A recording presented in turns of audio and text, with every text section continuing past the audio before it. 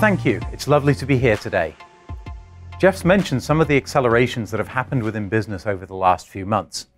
Accelerations in moving storage and computing to the cloud. The convergence of technologies that are related to one another. More and more adoption of mobile technologies within the enterprise. Corona and related disruptions have caused forward-looking companies to think hard about their modernization strategies and move faster instead of slower.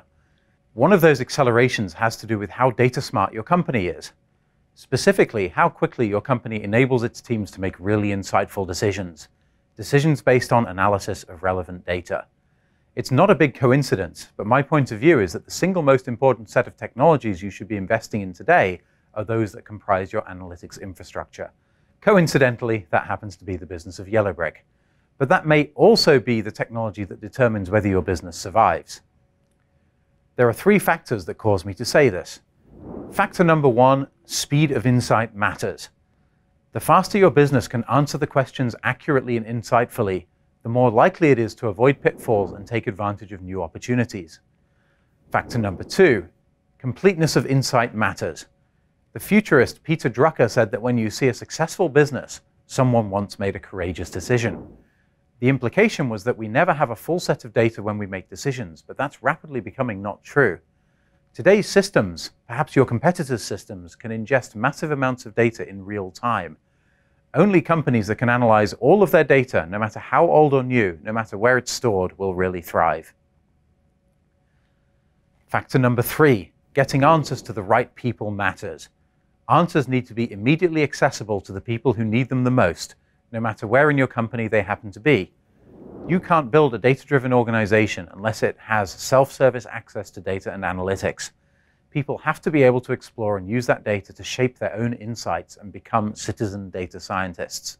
But to build an analytics system that provides instant insight to your organization, you have challenges to overcome. Challenges that have been decades in the making, and these are challenges that must be addressed now. First, the infrastructure that underpins data warehouses and data lakes is aging. We haven't seen new updates to this infrastructure for decades. Legacy data warehouses were considered a sophisticated technology when they were first developed nearly 4 decades ago. An entire ecosystem grew up around these warehouses and marts, in part because the needs of the warehouse were so complex. A company needed dozens of tools and resources to move data, normalize it, and prepare it for humans to consume. But that scenario doesn't work anymore, and warehouses simply can't keep up with increasing data volume and complexity, real-time data, and large numbers of users. Even after costly hardware upgrades or cloud migrations and endless maintenance to squeeze out every last ounce of performance. And then there was Hadoop. A lot of us were really excited about Hadoop. Hadoop made big promises around big data. Hadoop was even going to kill data warehouses.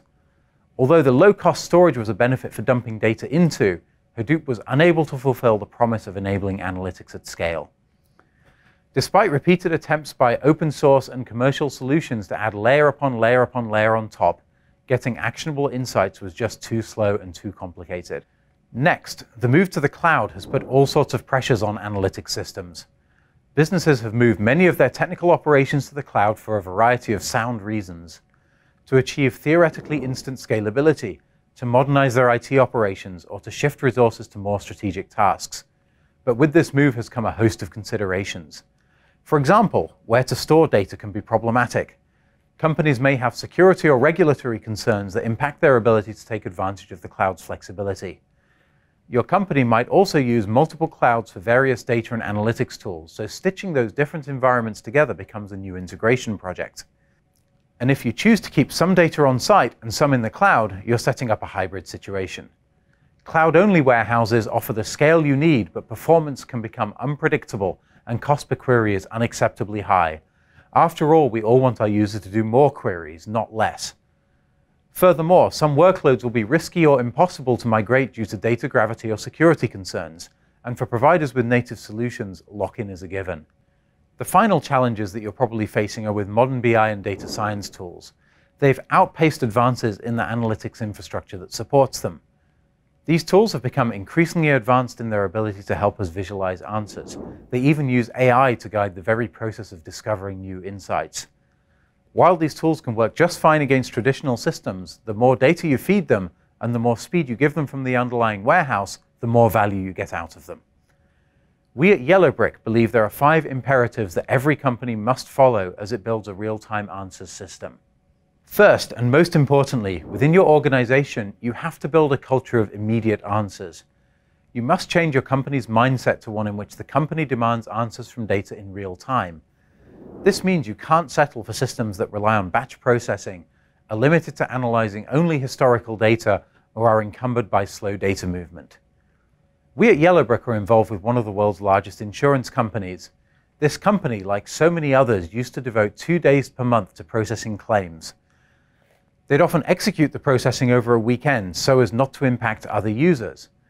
But then regulatory and compliance changes mandated that they take a hard look at the speed and accuracy of their analysis.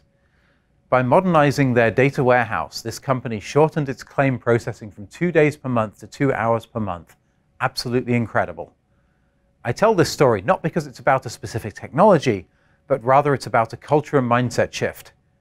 Why wait for regulatory changes to insist that you have a culture of real-time answers?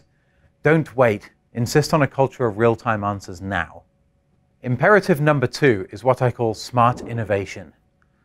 Smart innovation means maintaining flexibility to make the right architectural decisions about analytics now and into the future, otherwise known as future-proofing. This concept is often associated with avoiding lock-in, but that's a very simplistic way to think about it. Actually, future-proofing derives from a commitment to standards and preserving the ability to make the right architectural choices for the right reasons at the right time. For example, committing to industry standard means you won't have to replace existing investments, to rehire or retrain engineers, or to create new data silos whenever you onboard a new platform. Industry standard APIs tend to stay that way for a very long time, making them good long-term bets for future innovation.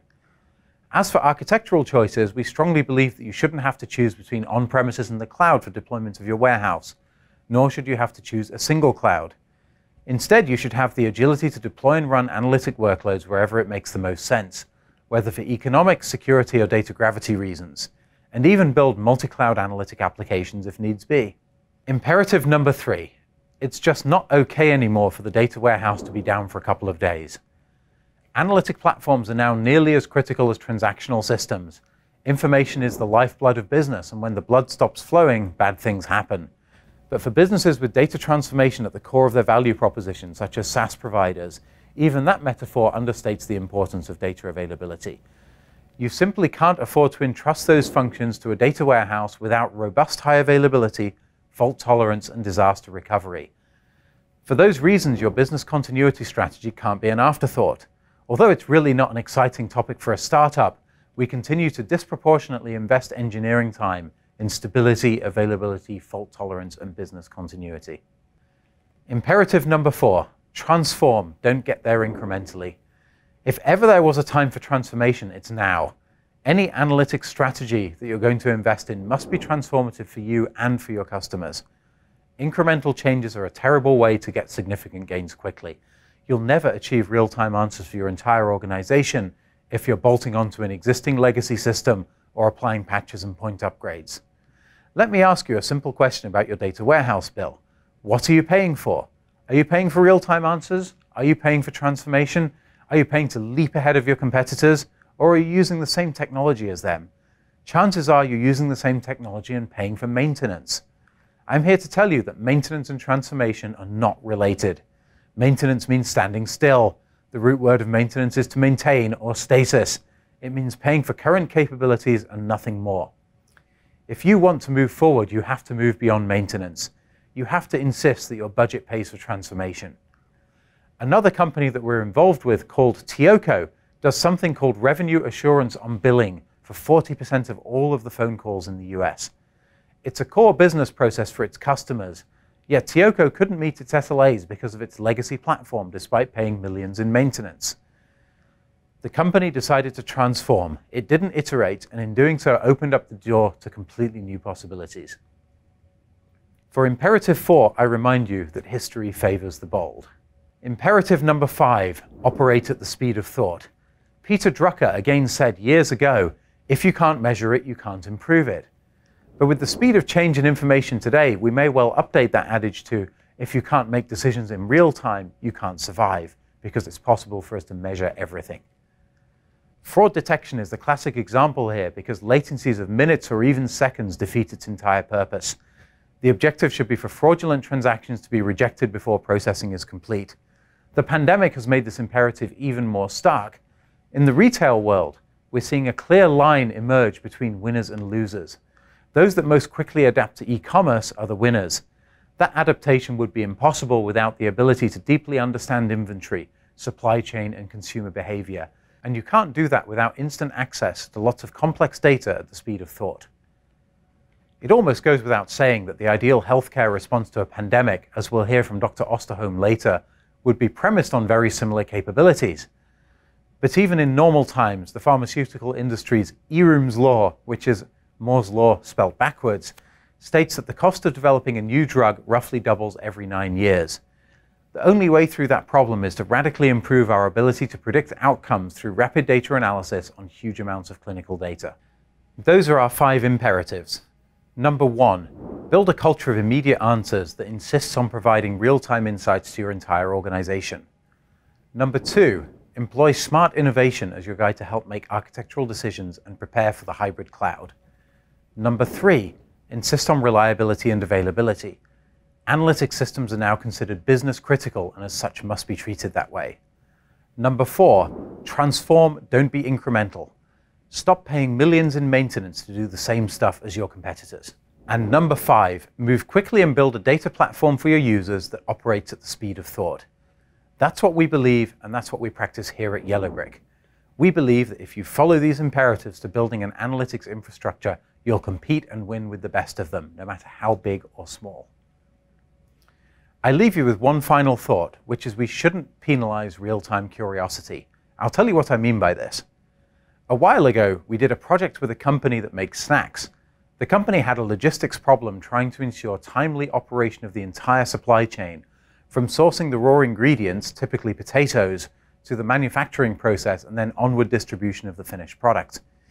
Efficiency of the supply chain and managing distribution according to customer demand naturally impacted the profitability of the business. A hiccup anywhere had an impact. This customer did an excellent job of database and schema design, with fairly well normalized data, meaning their entire warehouse for a Fortune 500 company with sufficient historical data was only about 10 terabytes.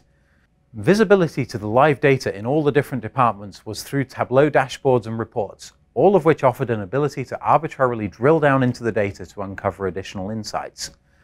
There were typically around 1,000 users on the system at a time, and the data being consumed by a report ran to several terabytes. Managers in all parts of the business use this application continuously, but previously the company was constrained by the need to create materialized views and summaries in order to gain acceptable performance. Managers wanted to generate their own analytics and change and pivot the data at will, in essence to become citizen data scientists. However, they were constrained by doing so. As they imagined new queries, they were booted off the system by workload management rules due to missing materialized views, causing it to slow down too much. These managers gave up trying to become curious for asking questions of their data because change tickets had to be filed by the staff to add new materialized views to answer the queries, turning exploratory peeps into data into processes that took days or longer, stifling the ability of the staff to have a larger impact. Our project with this company was to allow them to be curious and do it in real time. We allowed completely ad hoc analytics without materialization to enable the creativity of the company's staff. Nobody wants to wait for answers anymore. After all, if Google can search the whole internet in an instant, why can't I query my own data just as fast? Thank you. Welcome to Yellowbrick, the only modern data warehouse for hybrid cloud. 100 times faster performance, thousands of concurrent users, and petabytes of data. Get faster, richer, more accurate insights, all while saving millions in costs. Yellowbrick gives you the power to make the right decisions, the ones that vault your business ahead of the competition, now and in the future. Schedule a demo at yellowbrick.com.